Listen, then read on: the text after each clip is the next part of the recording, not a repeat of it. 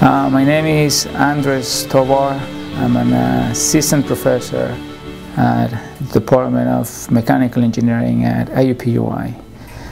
I'm teaching dynamics this semester, and I'm glad I can talk a little bit about that course. Dynamics is one of the most important fundamental topics in mechanical engineering for any designer. If you want to design a machine, you want to know what happens when machine moves, and this is what dynamics is all about motion, about inertia, about forces, and about how the power of your engine can transmit. So in my research, I combine the topics of dynamics with mechanics of materials to analyze what happens when a vehicle structure crashes. And I use that information in order to design optimum structures that can absorb energy.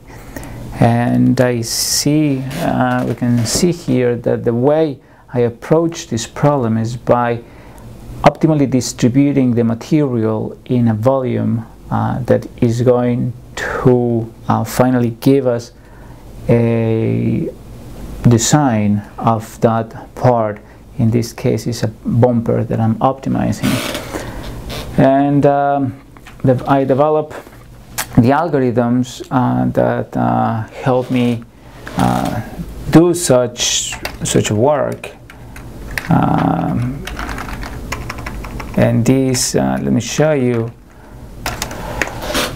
So this is a two-dimensional example of a more sophisticated bumper, but I have really need 3D examples as well.